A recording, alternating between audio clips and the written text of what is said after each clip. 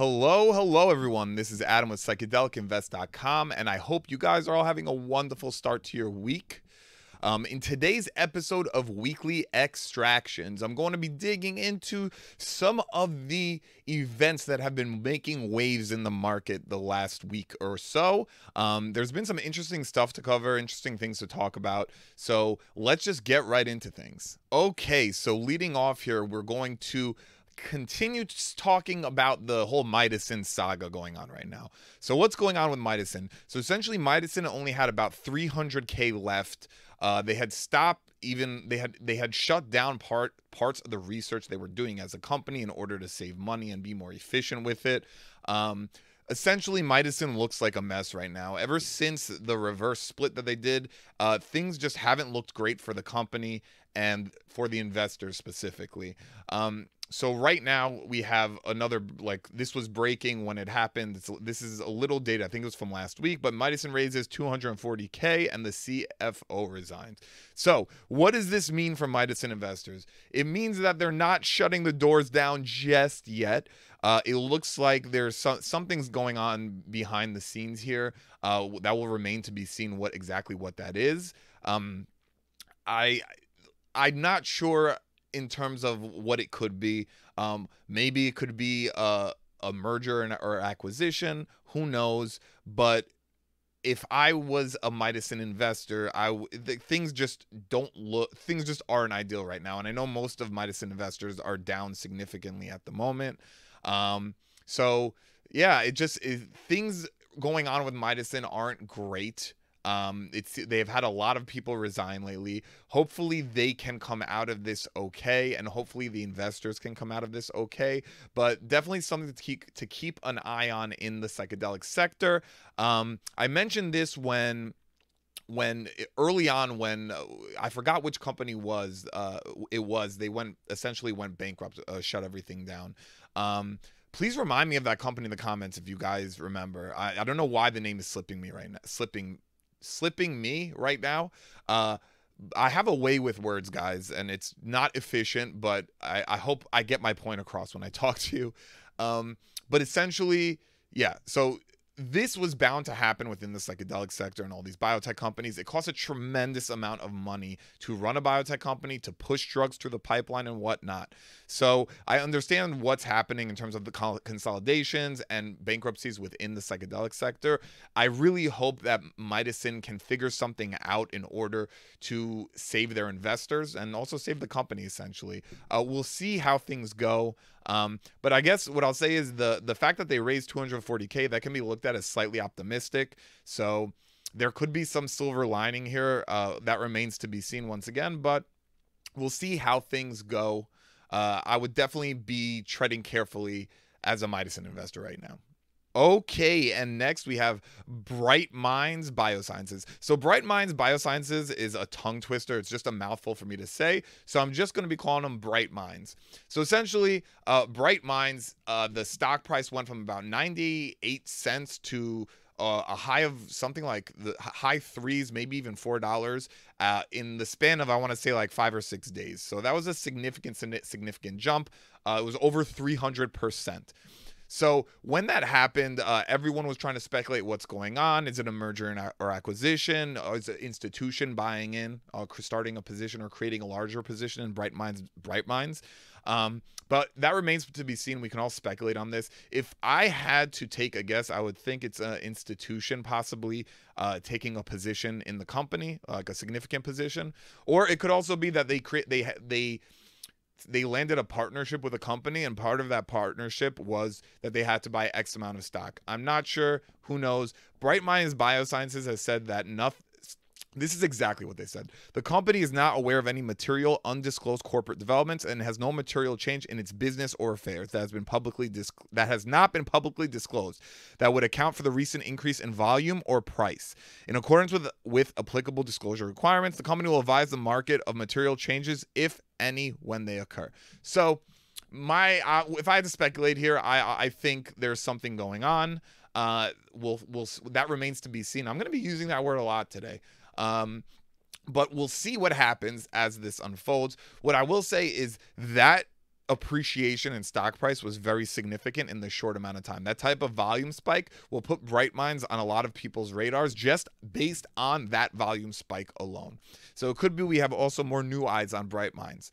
But my feeling is there's something bigger going on behind the scenes. We might not find out about it anytime soon. It could be months before we do, maybe even like, let's say 6 to 7 months before we even have any clue what happened, or we might never know. We might never know. But the reality is if you're speculating on Bright Minds, this is obviously a good thing. But what I want to add is this: when we see a company appreciate in stock price overnight like this in such a short amount of time with no news being dropped, it's a very good indicator to start taking profits on if you're up, to take profits on the play. So there's a couple other companies that I can reference that something similar happened to. But it's just a good habit as an investor to take profits, watch the stock for a little while, and then buy back in lower if you still have conviction in the play and you still want to be in there.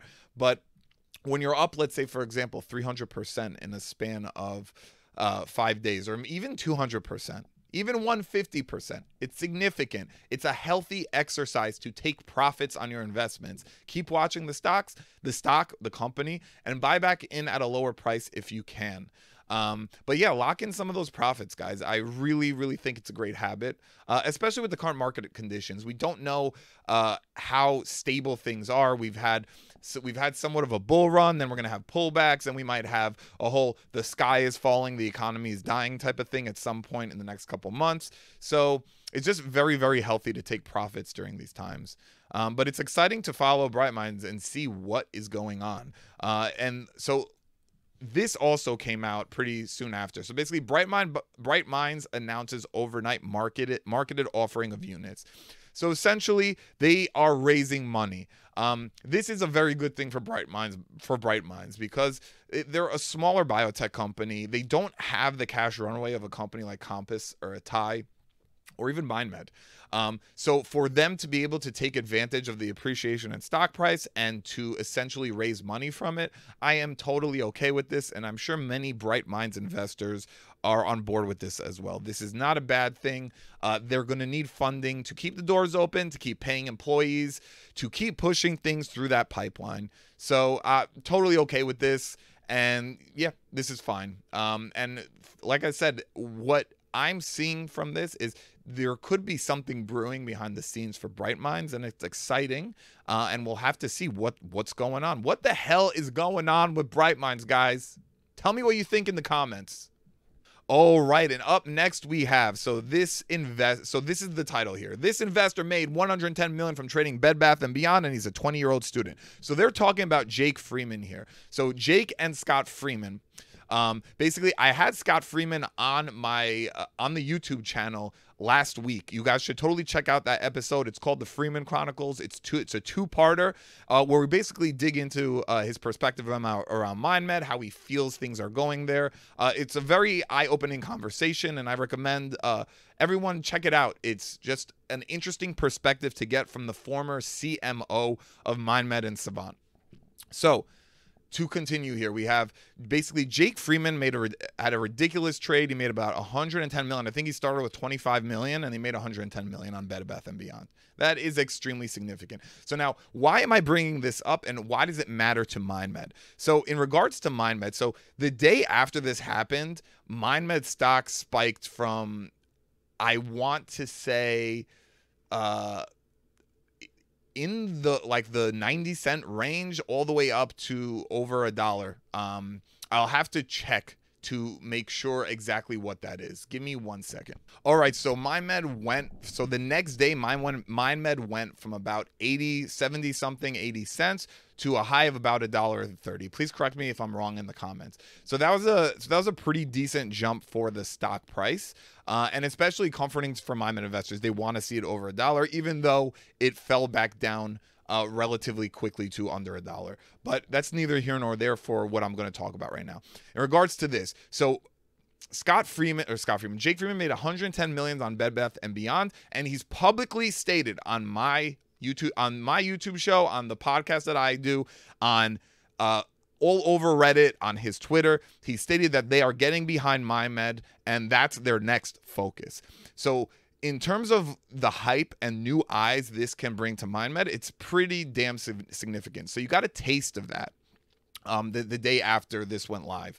But what I feel is that this is relatively good for the stock. So in general, MindMed is a pretty retail heavy stock. So it's mostly owned by retail investors. So to get more new retail there, basically coming off of a crazy trade that Jake Freeman made, and also voicing his support for MindMed, people want a piece of that action. They're like, this guy made a lot of money from this, so what is he doing next? They want to see. So he publicly stated MindMed is a company that he's getting behind. They're buying MindMed shares and whatnot.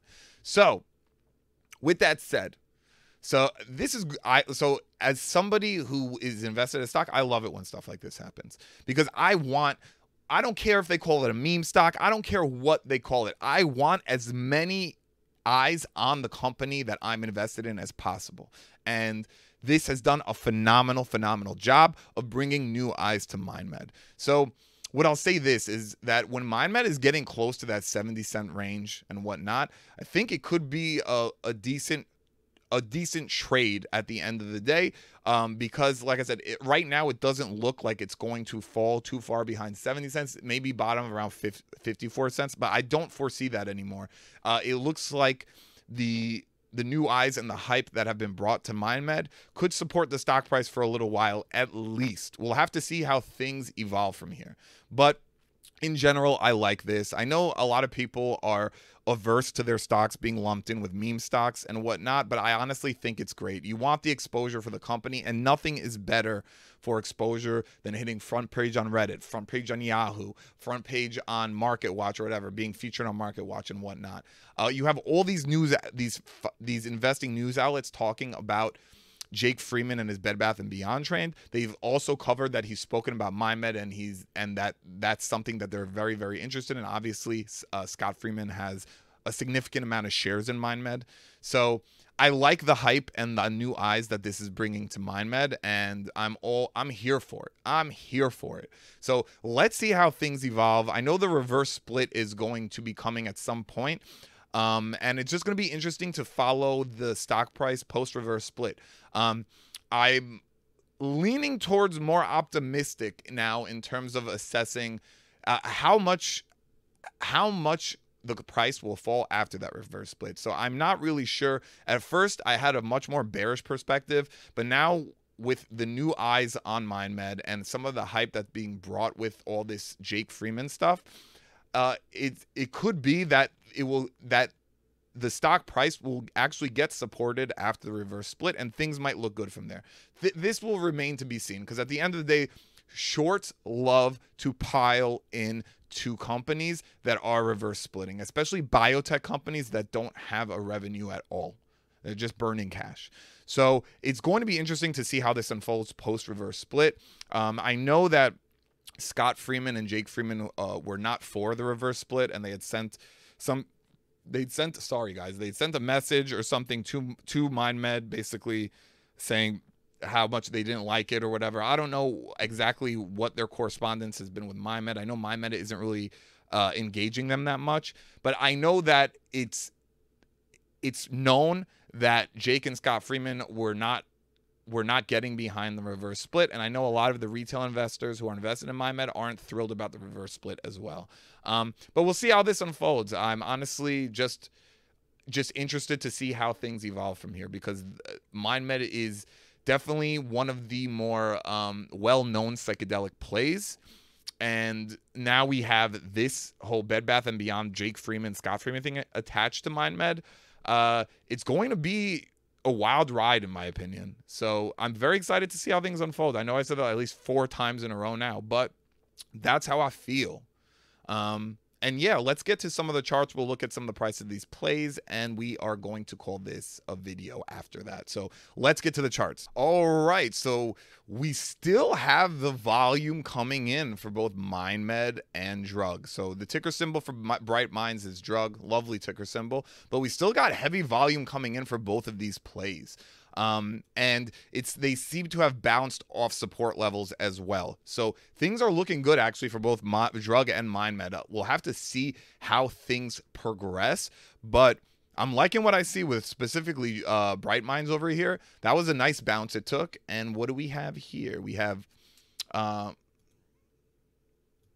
here we have MindMed also. I think it had hit a low today of about 70 something cents, 74 cents, something like that. And it took a nice bounce close to around 90 cents. And now we settled at around 84 cents right now, with still plenty of time left to trade. But I'm liking what I see on both these charts, if I say so myself.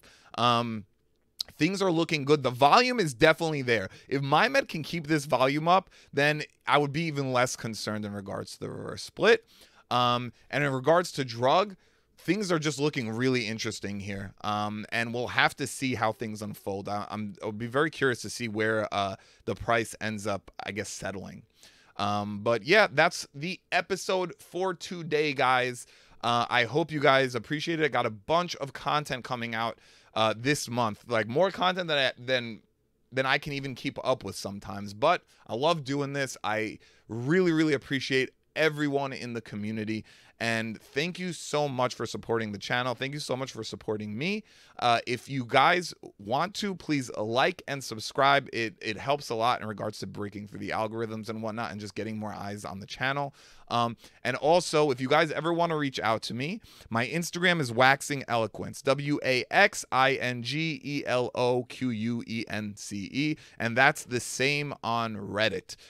Feel free to reach out to me if you ever want to chat about psychedelics, investing, if you want to be on the channel, if there's anyone who thinks they have something to add and wants to be on the channel. I would love to get other perspectives on here and have conversations as well. So yeah, check out the next episode. This is Adam Tabero. I always forget to say my last name. This is Adam Tabero signing out. I appreciate you guys. Have a great day.